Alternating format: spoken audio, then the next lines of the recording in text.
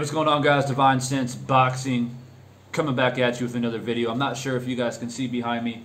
It's a little bit rainy, a little bit gloomy, but nonetheless, great day to talk about boxing and a great day to drop a very unique and interesting video, which I'm about to drop here in just a few moments. Now, before I get into it, I just want to throw a few things out there before I get into the actual interesting part of the video, which is me getting on camera, offering a viewpoint of how I see the fight may or may not happen. I offer my insight on some things that I feel the fighters may show in the fight, whether it be stylistically, how they might defend, how they might attack, you know, things like that.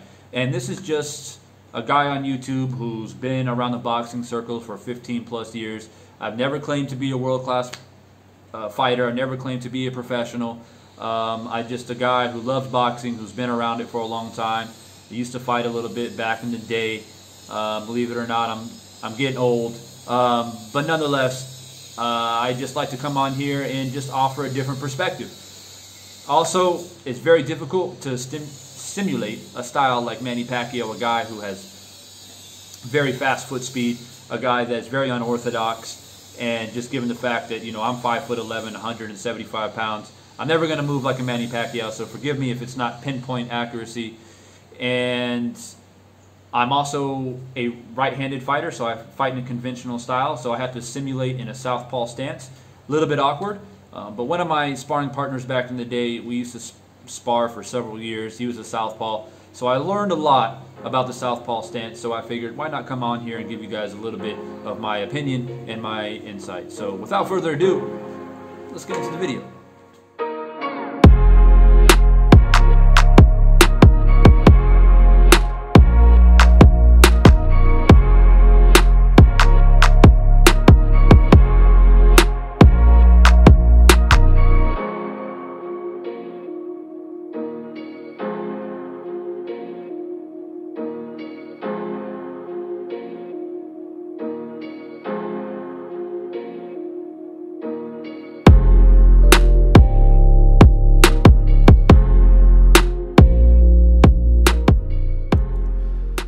Alright, first thing I want to show is how I feel that Spence can defend the jab. So obviously with two southpaws, the jab is coming to the left shoulder. So instead of pivoting to the traditional right side, I think it's good for Spence to go ahead and pivot to his left. So he'll parry the jab as the jab comes in, and then shift over to his left to stay away from that left hand of Manny Pacquiao. Alright, another option I see for Spence here is to pull counter to counter Pacquiao's jab. Simply parry the jab and then come over the top with his left hand, throw his hip behind that punch. He has the reach advantage in this fight, so I feel like the pull counter will be available. Another thing that I like to see after he does throw that pull counter is to follow it up with the right hook. Alright, so he push off that back foot, step forward with the right foot, and then come across with that right hook, and then follow up into that infamous body attack with the left hand, right uppercut, some type of combination like that. Another thing he can do is be more leery if he thinks he needs to. Be leery of that left hand follow up from the jab by Pacquiao. Throw the pull counter, and then simply slip underneath. But when he slips underneath when that left hand is coming, you want to slip to your left and get back behind your jab. Alright, I think footwork here for Spence is going to be crucial. Alright, if he continues to step to his right too much, I think he's going to land into Pacquiao's left hand. So one thing that he needs to do is be leery of that, work behind the jab, of course, and keep that right shoulder up to protect. Keep that right shoulder, right hand pointed at Pacquiao at all times, and make sure he's slipping out to the left instead of slipping out to the right as much as he possibly can, which Spence does tend to do naturally anyways. Now with the 1-2 combination, you know, you parry the jab, left hand comes in, then of course he has that shoulder there for protection if he needs it, especially if you step out to the left instead of the right. You can time the jab, all right, pull outside, shoulders there to protect, forces Pacquiao to step over and attack, but then you can push out quickly, get behind the jab again. All right, one of the most important factors for Spence, in my opinion, is his range and his reach. All right, he's going to have a significant reach advantage. So it's important to use it and not move to his right too much. I feel like it's going to set Pacquiao up to land his left hand, his right hooks to the body, his left hooks to the body. So you want to work behind the jab, maintain that distance and that range. And what I'm pointing out here is working in and out and moving to the left. All right, the more you can do that, the easier it's going to be for you to manage Pacquiao and keep him from landing that left hand. Here I'm just demonstrating the pull counter once again, following up with the right hook. But still, I'm working in and out, working behind the jab. All right, and if that left hand comes in, you can of course block it. You can dip underneath it. You can dip and tie up if you need to. A lot of options that you have if you can maintain that range and maintain moving and shifting to the left. Right, you'll be able to land that left hand. Now here, I think what I'm going to point out is if Pacquiao comes in, like I said, if you shift left, you can land your straight left hand.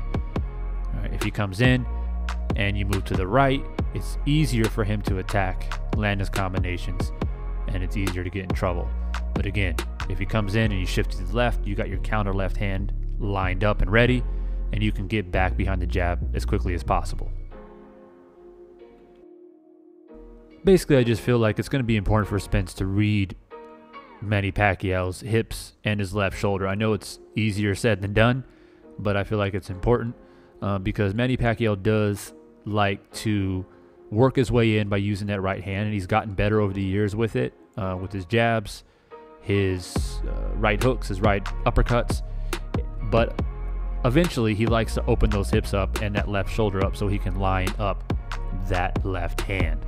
So if you can read that and time it, then you got a good chance to stay in front of Manny Pacquiao. Now what I'm pointing out there is if you move out to your right, if you're Spence and you move out to your right, it's easy for Manny Pacquiao to close it off because he always has that left hip open. All right, if you switch the angle here, and just to kind of follow up what I just said, all right, if I'm simulating Spence here, and you're in the defensive position, and if Pacquiao comes at you and you move to your right, you can see right away it's easier because he has that left hip open.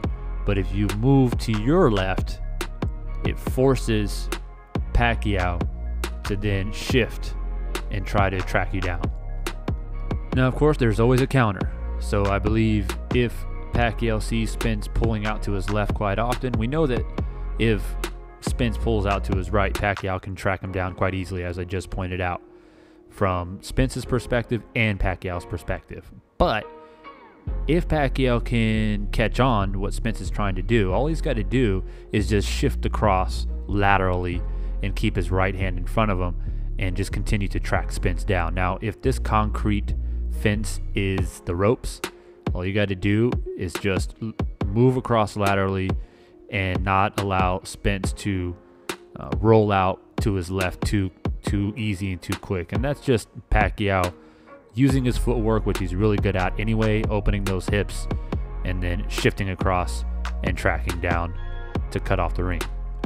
A key thing to look at for Spence is if Pacquiao does go to the ropes, which he does do from time to time, and we know Pacquiao likes to be like, yeah, come on, show me your power, show me your power.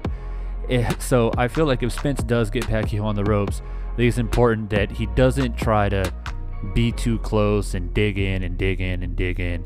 There's really no point of doing that because Pacquiao's got short arms, very fast short arms, and if you get close to him, he can just uppercut you, reel you out, and track you down. And he can do that by like what I just did and just coming around on his right side, Spence's left, and reeling him out. Or he can just track him down going straight forward once he lands in those short inside punches.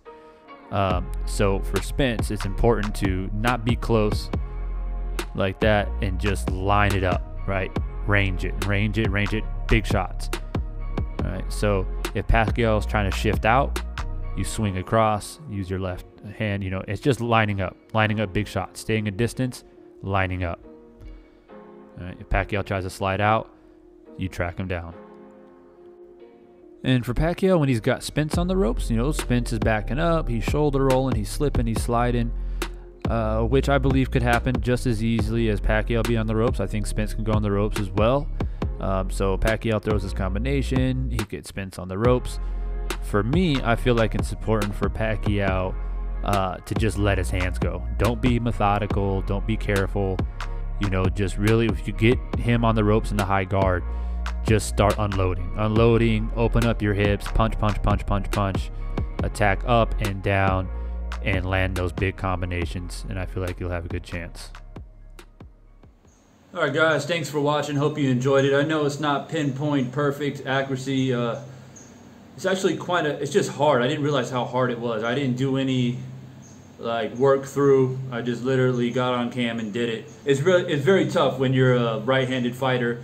Going with the right hand seems okay, but to really, you know, work your hips and things like that with the power punch coming from your left is actually a bit more challenging than I really thought it was going to be. I mean, I fooled around a little bit with heavy bags, but never really did anything like this. And it was a workout, man. I had some bloopers, which if you become a member of this channel, you see a little part of the channel that says join. If you join, you can have access to some of the bloopers that I had today. It's pretty hilarious, especially with me trying to simulate Manny Pacquiao. But hopefully you guys don't take it too serious. It's just a guy on YouTube, like I said, just giving some insight. Just sharing what I see, what may happen. That's pretty much it, guys. So for what it's worth, man, I hope you guys enjoyed it. If you haven't subscribed yet, make sure you hit that subscribe button, smash that like button, because every like does matter. It helps send a message out there and get the voice out there and continue to grow this beautiful sport of boxing. So I appreciate you guys. I'm about to hit the shower. I'll be on live probably tonight, maybe. We'll see. But if not, I'll see you guys another time. Peace.